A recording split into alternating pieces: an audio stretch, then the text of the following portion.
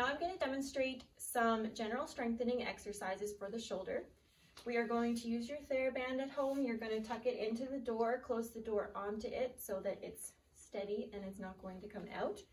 Next up, you are going to stand with your affected arm away from the door, elbow bent to 90 degrees. You're going to keep that elbow tucked in by your side, stand up nice and tall with good posture, and you are going to rotate it out, keeping that elbow in, and then slowly back.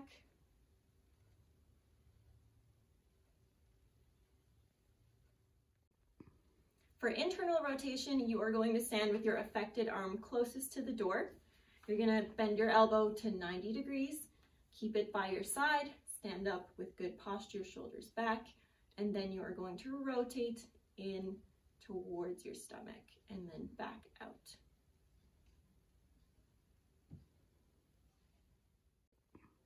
For shoulder abduction, you're going to stand with your affected arm away from the door. You're going to hold the band in your hand and you're going to bring it out to the side and then slowly down.